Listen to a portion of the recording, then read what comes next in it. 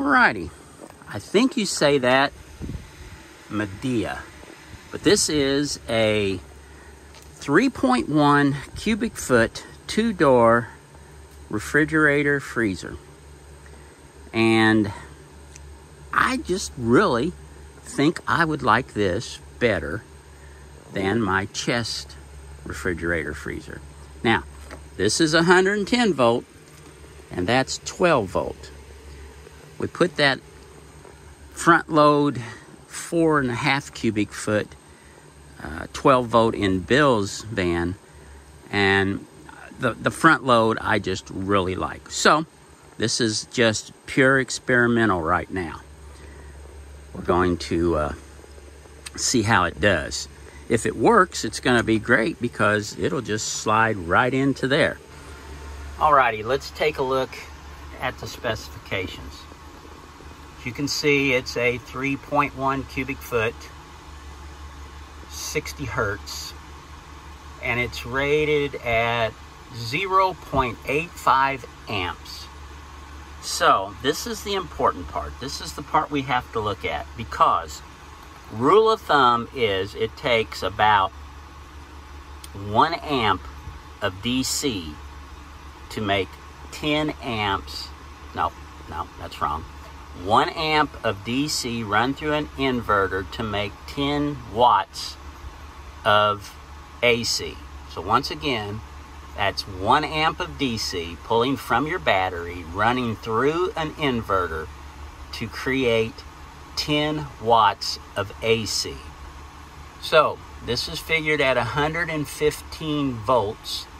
So 0.85 of 115 is about 97 point something.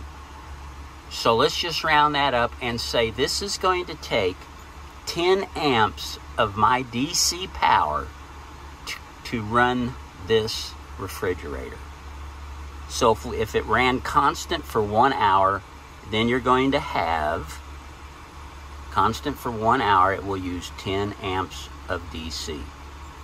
So, as we all know, refrigerators don't run continually. So if this runs half the time, it comes up to its cooling temperature and its compressor shuts off, and it doesn't come back on for a few minutes, and at the end of an hour, it has only run half or 30 minutes, then that means that it is only taking 5 amps per hour to run this refrigerator. But that's what we have to see. We have to see if my 300 of solar with my 200 amp hour battery is going to be sufficient to take care of that. So, here we go. We're going to plug it in. I've got shore power plugged in. We're going to cool this bad boy down using my 110 watt, my 110 volt shore power. And so that won't affect the batteries at all. Once this cools down, then we'll start our test. Now, something to remember. These things need to sit upright for several hours after you receive them, because if they ship them laying down or something, that puts the oils out of the compressor up to where they're not supposed to be, and that can really damage the compressors. So, we've had this thing sitting for about 6 hours or so. So I believe we're going to be safe. So first thing we're going to do is go ahead and plug it in. I do have it turned off.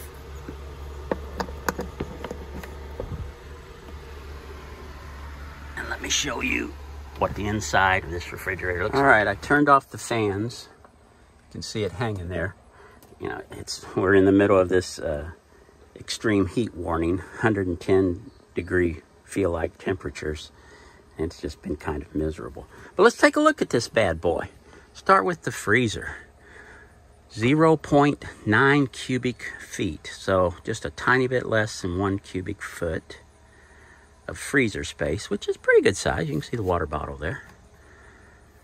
Down below you got 2.2 cubic feet down here. It's got a crisper. You can see I put some water in there. Place for your beer or sodas. This will be nice. It'll hold a 2-liter or a milk carton, you know. All right, well, we've got it off. It is plugged in. So let's see if this bad boy will come on. And there's the light. We want to cool it down, so we're going to take it to max. All right, let's see if that compressor will come on.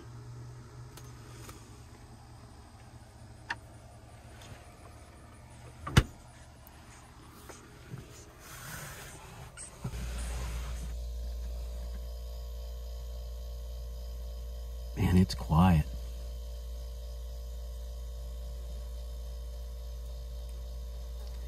Alrighty. It's currently, let's see. Let me look at my watch here. It's currently 4 minutes after 1. Let's let this thing run for until 2 o'clock. And at 2 o'clock, we will start our test on the power consumption of the van. All right, see you at 2 o'clock. All right, just to give you a little perspective here of the temp. The side of the van is 108.7 degrees. It's a little warm out here.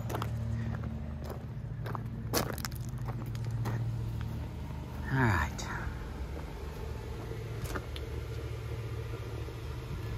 The front of the refrigerator is 96.8 degrees. Here we are approaching 2 o'clock.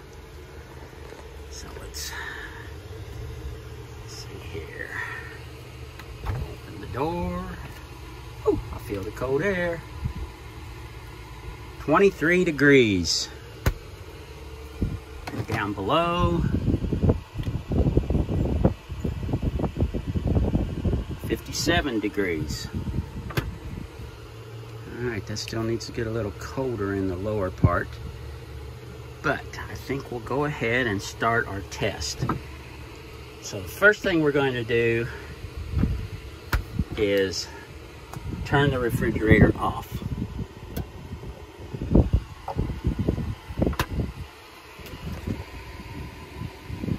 And the reason that we turn it off, I was going to unplug it, but I don't need to.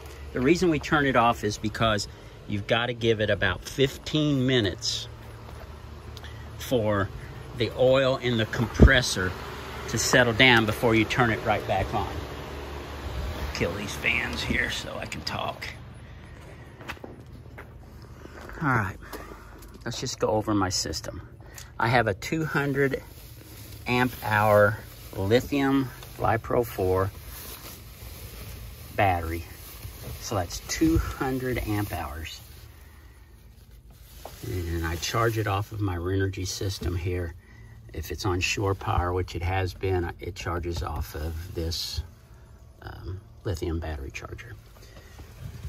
So down here is my 1200 watt inverter. And you can see this extension cord runs over here. Guess I should have moved all this first. Yep. To this junction box. And then this white cord right here runs up to the plug in the front. So what I'll have to do is I just have to switch to where this white plug runs off of the inverter now. So I'm going to do that, give it that 15 minutes for the compressor to rest, and I'll be right back. Alrighty, on this experiment, we're going to see how well my system does. I'm going to let this thing run until sometime tomorrow. So, let's see. Alrighty, it's been 15 minutes. Here we are at the amps that are going to be drawn. I'm going to reach over here, turn this bad boy on, and let's see what happens. All right, I turned off the solar array to see how many amps this bad boy is drawing. And it is drawing 5.81 amps. That's coming strictly off the battery. 5.8 amps. And that's with the compressor running. All right, we've got a hazy day.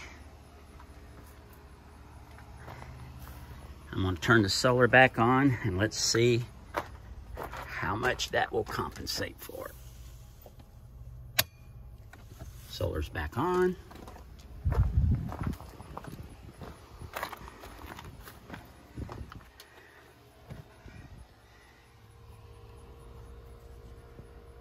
All right.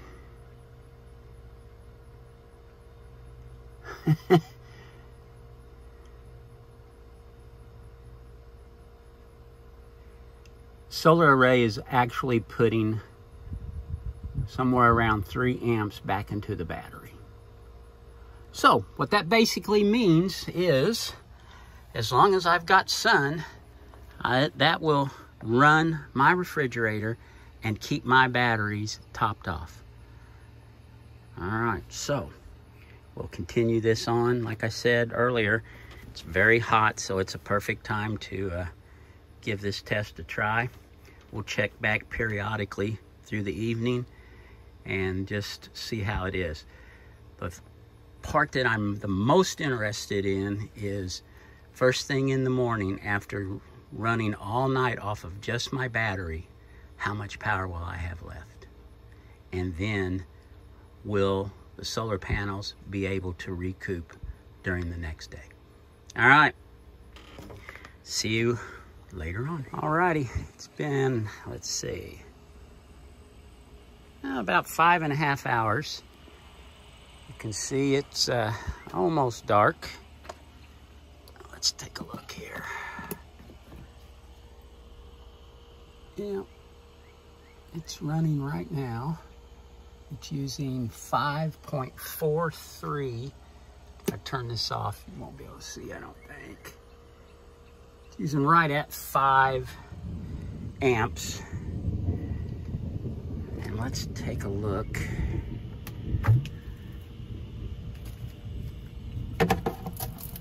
Well, that's frozen hard.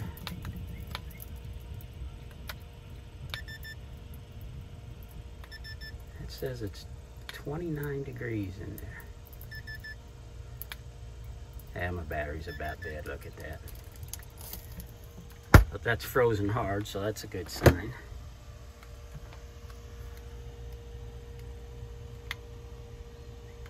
That's saying 51.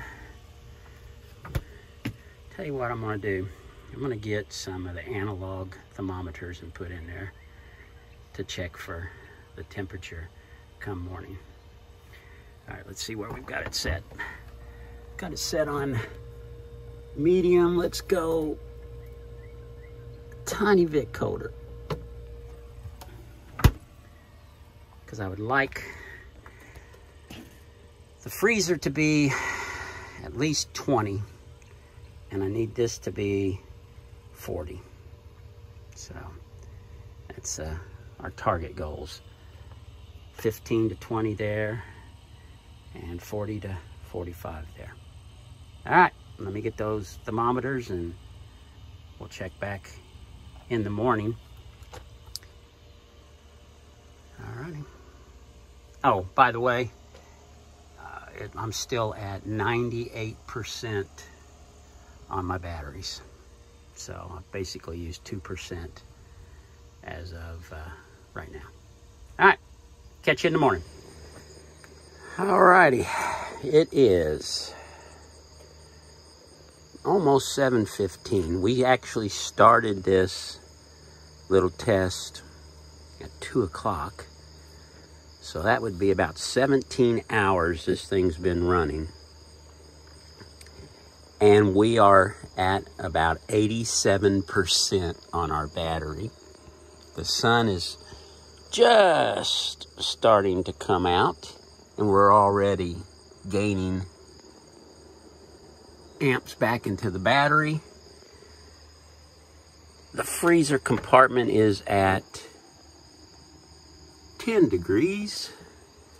And the refrigerator compartment is at, what is that, 38 degrees? So we are,